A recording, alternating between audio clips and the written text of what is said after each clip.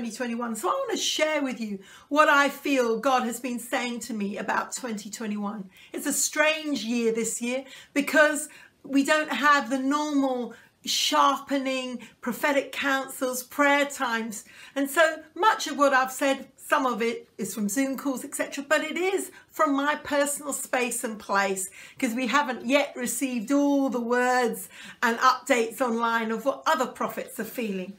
But as I looked at this year, 2021, I was reminded that 2020, God gave me the key word and said, kickstart. He said it's a time to reassess our lives. And we have felt the shaking and we've felt this call that new means new. But I do believe that we started in 2020 a whole journey.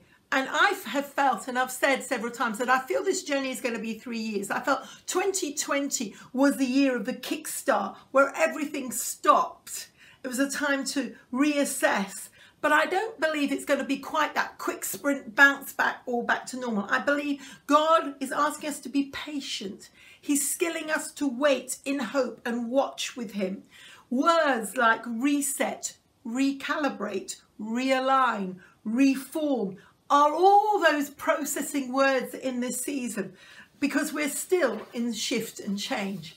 So this year of 2021, I believe, is a transitional year. 2020 was the stop, reset, recalibrate. But now we're in that middle year of the turnaround where we have to keep adjusting to this new season. Two scriptures have come up again and again as we've just prayed personally or engaged with others on Zoom and prayed. The first one is from Jeremiah chapter 6, verse 16. Maybe you can think about this when you have your time of prayer and fasting. And this is what it says. This is what the Lord says. Stand at the crossroads and look. Ask for the ancient paths. Ask where the good way is and walk in it, and you will find rest for your souls. I could say so much about this, but I just want to highlight a few things. Ask for the ancient paths. Ask where the good way is. You see, we need to recognize that there is a way that has been designated by the Ancient of Days. Because the second scripture comes from Daniel 7:9. And as I looked, thrones were placed and the Ancient of Days took his seat. And I believe we're in that transitional time. If you remember in Daniel, the Prince of Medes and Persia, there'd been all that spiritual warfare, wrestling in the heavens above, an establishment of new thrones, new kingdoms, new mindsets. But in the midst of it, the Ancient of Days took his throne. And I want to say that the Ancient of Days is still on the throne. What with Brexit, new president in America, coronavirus, new economic, so many thrones being toppled, turned, changed. The Ancient of Days sits. And you see, just because God is saying to us new means new, it doesn't mean that this way is unknown. The Ancient of Days knows this way, has prophesied this way, and he's saying, stand at the crossroads and look.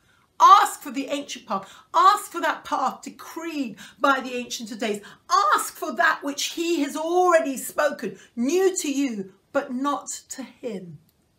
And we need to ask for the good way in this season. It's not about always finding new. It might be actually finding an old way, but it's new to us. So what are the distinctives that I see for 2021? I've got 4. I don't know if I'll be able to do them all. But if you want the full unpacked version, if you go to our Heart Cry for Change, I've taken 4 or 5 days of different messages to unpack this. But I'll give you the headlines as you come and pray and fast. So number 1, 2021, coming of age. I felt God challenge me and challenge us. How are you going to respond, Rachel, to this complex and difficult year of 2020? Can you see the opportunities? Can you still be a leader out of it? Stand up? Or are you still focused on all the complexities, the disappointments, all that's caused you confusion and anxiety? What choices will you make? In 1 Corinthians 13 verse 11 it says, when I was a child, I used to speak like a child, think like a child, reason like a child. But when I became a man, I had to do away with childish things. And I believe 2020 was an intense, difficult year. I'm sure many of you lost many things. I lost my dear dad. I lost the celebration of a 60th birthday in the way I thought. I even lost my dog, my Labrador. And you know, you might think it's strange to put them all together, but it's like on all levels, we lost so much. We lost the joys of what we hoped we might have. We lost the people and situations that were precious. It was horrible. It was complex. But in the midst of it, there were opportunities. And you see, I believe God is asking us, will we grow up? Will we mature? Or will we be paralyzed by fear? I believe God is asking us to be those people, come on, King's people upon Hull, who grow in adversity. Will you grow in adversity? 2021, 21, come of age. I strongly believe that the lessons of last year need to imbibe or influence us with grace and maturity. We cannot pretend it didn't happen. We can't just flick a page and just say, la, la, la, la, la, just return to normal. No, we need to face the facts of what did happen.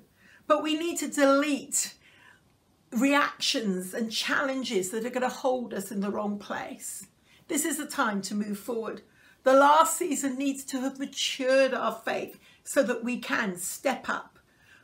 We mustn't rehearse the old fears, worries, anxieties.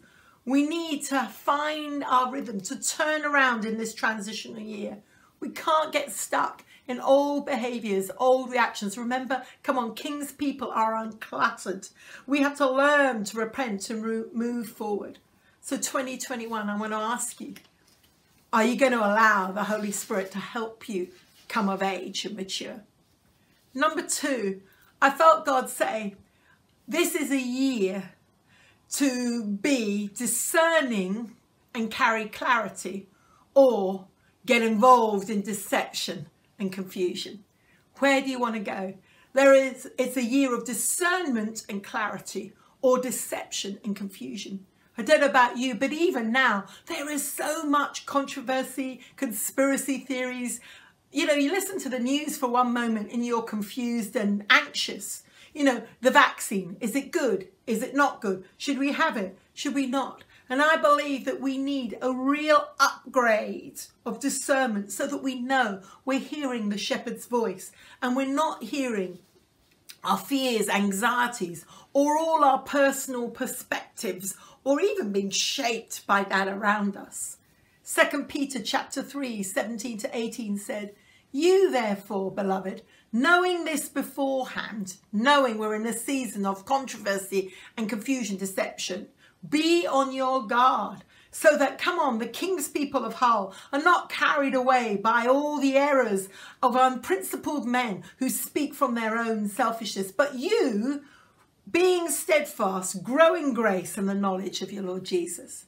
Ephesians 4 puts it like this, verses 13 and 15. Now we all attain to the unity of the faith, to the knowledge of the Son, to be a mature man, to measure up to the stature of Christ. And as a result, we're no longer like children, tossed here and there by every wind and waves of doctrine, by the trickery of men, the craftiness, the deceptions and schemings, but we speak truth in love.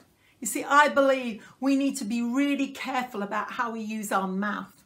We need to not speak our opinions and just carry on conversations that cause confusion. But we need to be that sharpened voice of God. We need to be on guard concerning so many, even seemingly spiritual reasons and opinions, and not get us swept away by all these thoughts and let them put anxiety within us. I believe it is the time to speak, to bring life to those who are so exhausted and overwhelmed. Remember, you are the uncluttered ones. You're going to bring liberty. You're going to be a demonstration of the refuge in time of trouble. So there are many who are overwhelmed by the pressures and cares of this world. They've lost hope. But come on, you king's people upon her, find your voice and be those that carry discernment and clarity, not fueling the deception and confusion. In 2021, I believe it is a time for the prophetic voice where we speak the word of God, and we need to be ready to comfort, but also confront. We need to speak and say yes and no. And so be a word of strengthening encouragement, but be ready to confront and bring protection. So number one, 2021, come of age. Number two, be those who are discerning and clear. Number three, I believe that this is a season of cluster anointings. What do I mean by that? We cannot do it alone. You know, I believe God is going to craft supernatural partnerships to help you advance into those king's people of Hull that are heroes, uncluttered, carrying liberty and laughter. There are going to be alliances and partnerships formed in the spirit and formed on earth that will just upgrade you. But as we know, partnerships can either be for good or for evil. And some clusters are not good news. And so we really need to be careful about who are we partnered with, who are we sharpening with, because in that cluster, there can be real good wine if we get together with the right group. Isaiah 65 verse 8 says it like this. This is what the Lord says. As the juice is still found in the cluster of grapes and people say, don't destroy it, there's great blessing in it. So I will be on behalf of my servants. I will not destroy them all. In other words, be discerning about the partnerships. You know, I'm sure you know this about wines. The new wines, so often, rather than being just the traditional Beaujolais or Claret, we have grapes of clusters. So we have the Cabernet Sauvignon, Shiraz, Merlot, and combinations of them, which actually increase and enhance the wine. And I believe that there is a cluster anointing, that no one can do what needs to be done. And so get ready for the godly clusters. And finally, number four, as I said at the very beginning, this is a transitional year. We are in the middle of I think a 3-year journey. 2020 was stop, recalibrate, reset, kickstart. But this is the middle of the race. And often that middle year, the middle phase, is the difficult to find the right pace and keep going. This is when we're going to be tempted to sit down and just say, I'm exhausted, I'm overwhelmed, I've had enough, oh, another lockdown, dear Jesus, help me, I'm done with this. No, we've got to keep moving. And so even as you pray and fast, ask God to give you stamina. We need stamina to endure, because remember, king's people, you are going to run your race with perseverance. And you see, God is going to take off the cluttering things, but you will run with perseverance. You've come too far to return to the old. It might feel like the finish line is a long way away, but come on, keep your patience and perseverance. I really sense the sense of history. I know William Wilberforce came from your area, someone who broke the slavery and set a whole new sound, not only for Britain, but for the nations. Come on, king's people from East Ridings of Yorkshire set a new sound of social reform. And remember, you're not in this alone. You've got a race to run. 1 Corinthians 9:24 says, don't you know that in a race all runners run, but only one gets the prize? Come on, you king's people in Hull, run in such a way to get the prize. You see, you're going to run a race of excellence. You're not going to get sloppy. You're going to be mature and do your part. And even if the end feels obscured now, don't lose your self-discipline. Be mature. Galatians 5:7 says, you're running a great race. Come on, don't let people cut in and stop you from obeying the truth. Come on, be ruthless with every distraction. Identify those attitudes and relationships that keep cutting in and hinder your advancement rather than helping you. Come on, make sure, king's people upon Hull, you run a first-class race.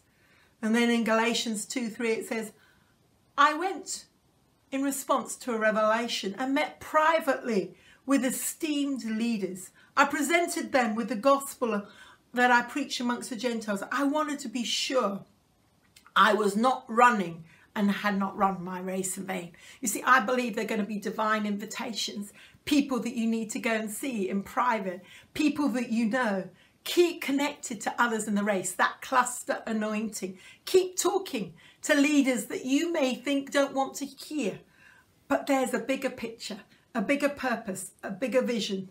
This is a time to forge those relationships. And although a transitional year, this is a year that you're setting yourself up for 2022.